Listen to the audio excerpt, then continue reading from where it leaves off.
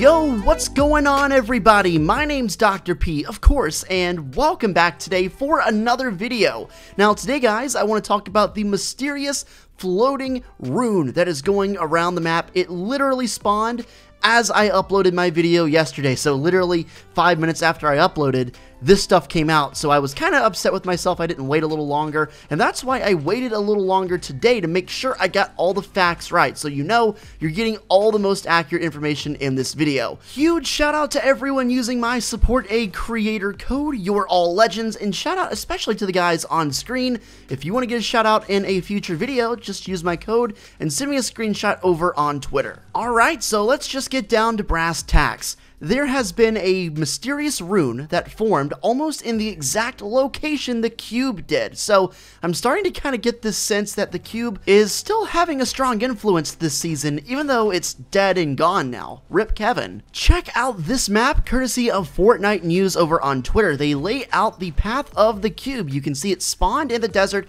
went around the map until it winded up at Loot Lake. That process took an unbelievably long time. Like, we're talking months for it to finally complete what it was doing. But this rune, on the other hand, is actually moving very quick.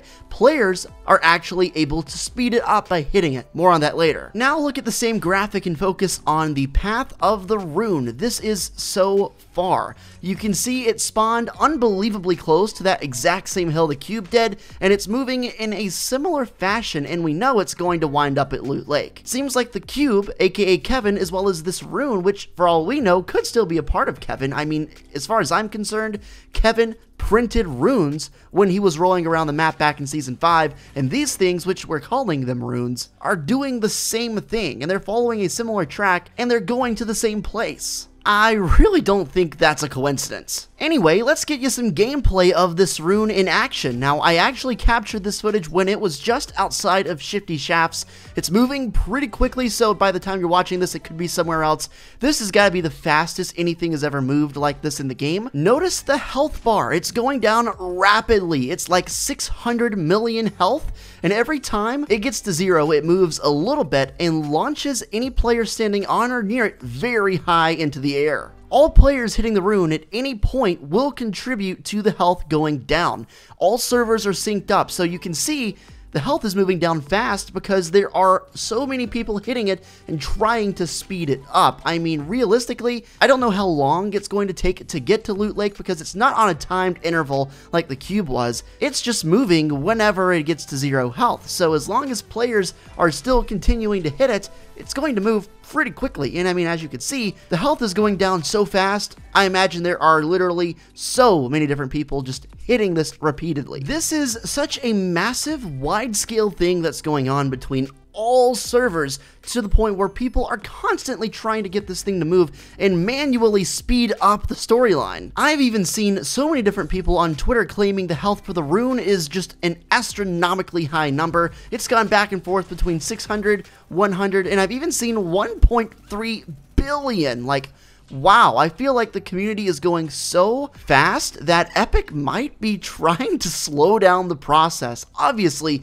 they have a date in mind, a target date in mind of when they would like all this stuff to be completed in Loot Lake. But if the community is just literally rallying the troops and going as fast as they can, that might dig into their timeline a little bit and mess them up. So maybe they will continue to add health to the rune to make it so it doesn't go as fast as they think it could go. Because let's be honest, if the community puts their mind to something, we could get that thing done in a couple days. I've got a very important question. If you can, I would love for you to answer in the comments section. When you go in-game, you go to this rune, what is the max health you've seen? Because I've seen 100 million, I've seen 600 million, that's what it is for me, and then I have seen numbers above 1 billion, which seems really, really strange. So I'm just trying to get an idea of what everyone's seeing. There's a chance it could have been a bug, I'm not ruling that out, but I'm still curious. So you might be asking yourself, Dr. P, how do we know the rune is going to Loot Lake? It seems like you might be guessing, and, well, if you go and check out the Loot Lake dig site in the middle of the lake, you can clearly see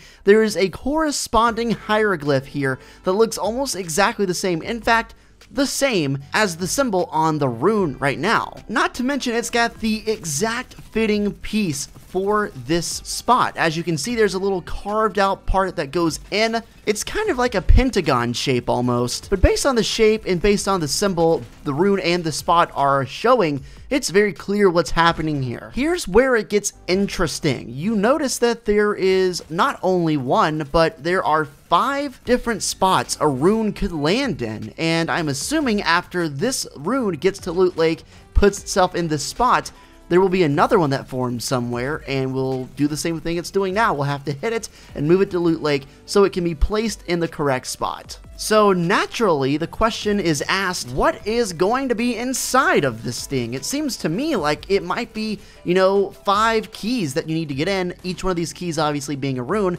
When all 5 of them get placed into the ground, it could open up the door and finally reveal what's inside. Now, based on everything I said in yesterday's video, there's a very strong chance that it's actually a portal of some kind or some kind of teleportation method. The more I sit here and the more I think about it, it makes perfect sense for Kevin to come back in some way. I mean, this is basically the second coming of Kevin, it's just going around the map. Granted, it's not random, we can move it by hitting it, but the concept is the same, a random object moving around the map. Some of the similarities between the rune and Kevin are really shocking. I mean, namely the spawn point. The cube spawned in the desert, the rune spawned just a couple feet west of that. I'll be curious to see what the other runes do and where they spawn, because if they continue to spawn in the same spot, I think we'd really be onto something at that point. Season 8 storyline for the longest time was pretty confusing, but now we're starting to get some stuff where we can get some concrete information and piece it together.